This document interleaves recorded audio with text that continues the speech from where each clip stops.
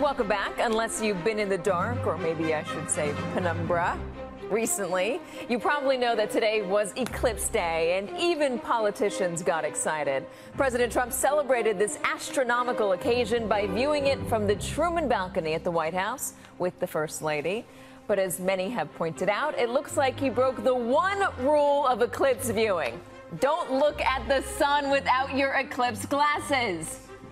Some other lawmakers got in on today's festivities also. Here's Senator Lindsey Graham prepping for the big moment, and Senator Sass throwing some serious shade, warning don't stare at Senator Graham's upper arms.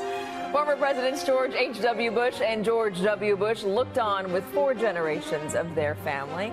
Senator Steve Daines experienced the eclipse with VA Secretary Shulkin in Montana. Senator Murkowski was in a permafrost tunnel when peak totality hit in Alaska. Not exactly the best view. And in Kansas, Senator Moran showed us that black squirrel statues are ready to go with their eclipse shades. Senator King celebrated with a ride on his motorcycle. Senator Coons peered through a telescope.